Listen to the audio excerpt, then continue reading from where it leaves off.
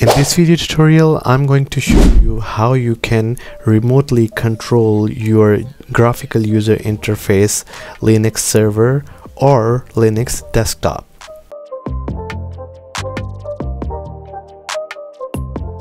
Hello and welcome back to my channel. So I received this comment, what software do I use to connect the VPS so it shows the GUI. So in this video I'm going to show you everything step by step, what I tested actually already, and it worked perfectly fine.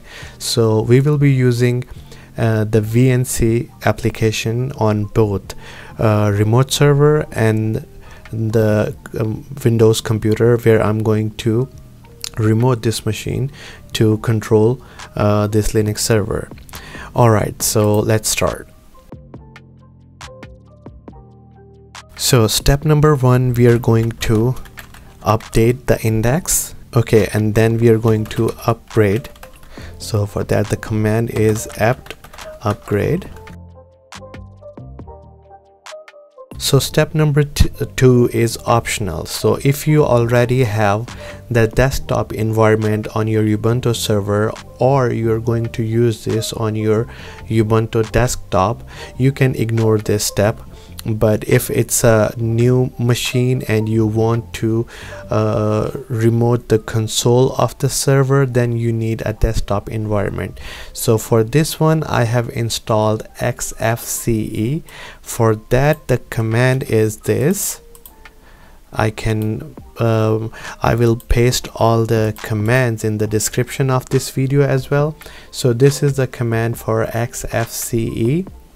And in previous videos where I showed you guys how you can install GUI on your Ubuntu server, we have used the GNOME desktop environment, and there is two different display manager, GDM3 and the LightDM. So I'm just going to enter this command, as I know I already have this one, but let's see if it asks for the yeah, you can see we already have the newest version of this one, but once you put this command, it will prompt another screen, another purple screen of Linux, you can see. So it will ask you what display manager you want, so make sure you select LightDM because that is lightweight. Step number three, we are going to reboot our Ubuntu server after the installation of any desktop environment. So in step number four, we are going to install the VNC. So we will be using tight VNC, and for that the command is apt install x11 VNC and press enter. And I already have this one, so you can see VNC 11 is already on the newest version. So after that we are going to create a file for this VNC. Alright, in this step we will create this file with the name x11vnc.service, and make sure the location is right. So it's libsystemd system and then the file name. So there is no such file once you install this. So nano command will automatically create this file for you and it will open for you.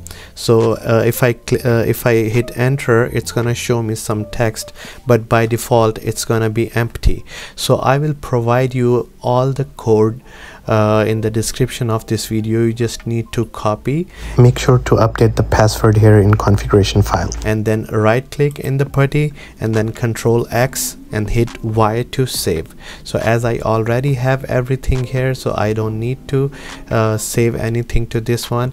And then after that we are almost done with the installation of VNC.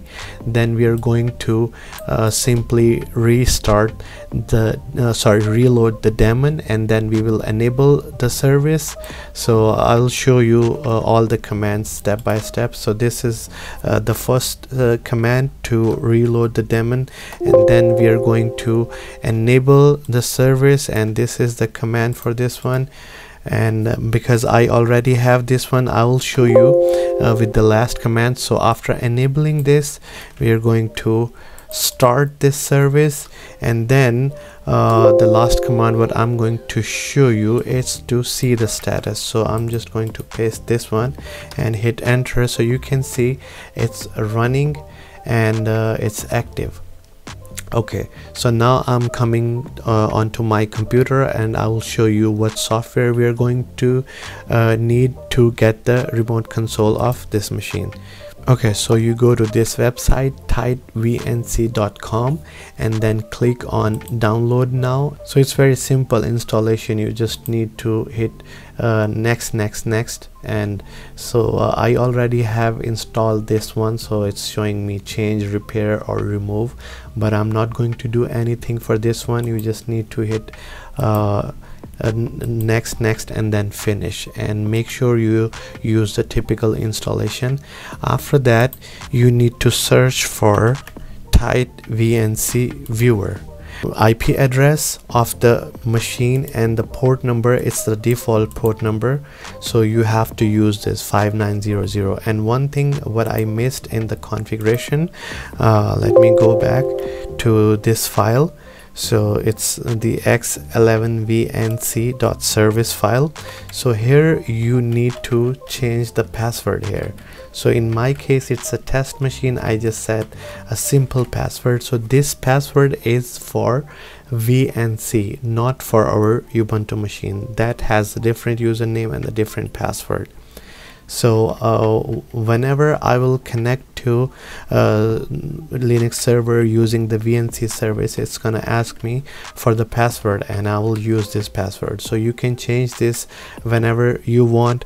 Okay, I'm going to exit this, and let me show you the IP address as well. So you can see it's 10.00.53/24. So I have the same IP address, 10.00.53, and make sure to put the port number. It is necessary because we are going to use the VNC connection.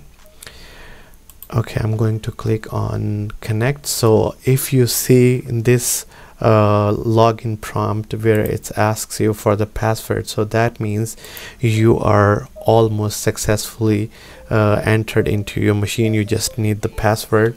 So as I showed you, I had the password test. So as I enter test, it's showing me this machine here. So this was so simple, so easy. All you need to do is to understand the steps what I showed you.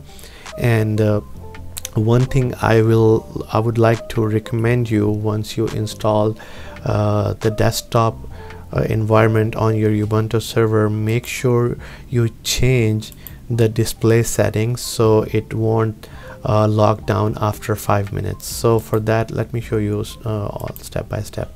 So once you're in your machine, you go to the settings, and then under settings you go to the privacy, and under privacy there is lock screen, and you need to turn off all of these. Automatic screen lock, turn off, and lock screen on suspend, turn off, show notification on the lock screen, turn off, and just close this one. So you can see I can control my Linux machine from my Windows computer. So thank you so much guys for watching this video, and if you felt this video was interesting and can be helpful for your friends and family, make sure to share this video with them and hit the like button, and make sure to subscribe the channel if you're not subscribers. Thank you so much. I'll see you in the next video. Bye.